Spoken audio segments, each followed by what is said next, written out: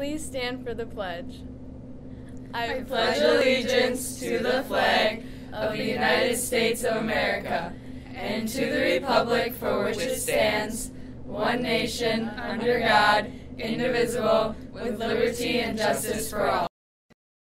Happy last day of school, Tigers! We have just 10 minutes of morning advising, the last day of school, so we'll keep this short and sweet. At 8 a.m., you'll be released to go to your 4A final, and at 9:30, your 4B final begins. After that, seniors check in their laptops and head to grad party. Practice.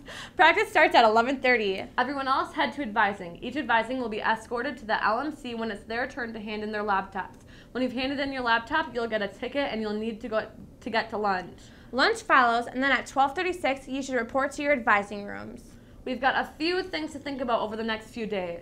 Junior and seniors, listen up. Take advantage of an opportunity to join Jackson Electric's Youth Ambassador Program. Meetings are held during the day, and you can tour a power plant and learn about cooperative careers. Contact Brandy at Jackson Electric for more information. Students, if you are taking the ACT exam this Saturday, that's June 9th, in BRF, please report to Mr. Young's room 153. Your ticket states another room, but due to the end of the year, you should enter the door by the LMC. Please bring pencils and your own calculator as well, because the school's calculators will not be available. And this is from the staff.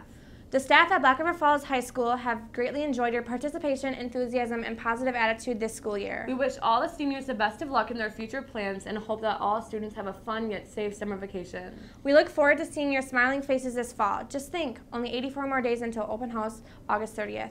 And this is our last GM97. We'll miss you, class of 2018. Have a nice life, Tigers. Hey seniors, it's Kim. Before we go, I wanted to leave you with some advice from your biggest supporters for when you're feeling down. I hope you enjoy it and take it to heart.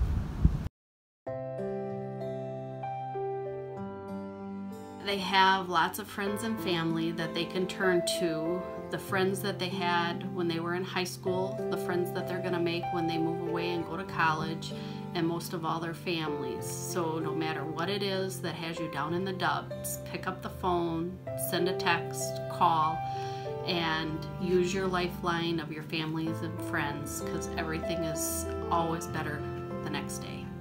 Your mother is always just a phone call away, or your father, or any other family members, and no matter how far you are, we can always get to you right away. Mom and Dad love you. Just remember, I love you, and I will pray for you that things will get better. But I always try to remind them that don't stay in the negative, be in the positive. I always want them to remember that they have their family. They have their mom and their dad and your brother, and we're all here for you and we'll help you in any way we can. And always remember too that you're strong and that you can get through it. You aren't the first person to go through this, and you won't be the last. Fight through it, be strong, and you are loved. I guess I would ask them to think really hard about all the things that their parents have told them up until that point, because just because they are gone out of the house doesn't mean that their parents are any less there for them. They always have all those friends, they always have the family to fall back on, and just because they don't have that daily face-to-face contact doesn't mean that they don't still have the biggest cheerleaders in the world behind them. I want them to remember that they can call. I'm sure they have family they can always speak to, so they should call their family, find a friend, and all will be well. You should call me because I'm definitely going to be missing them more than they miss me.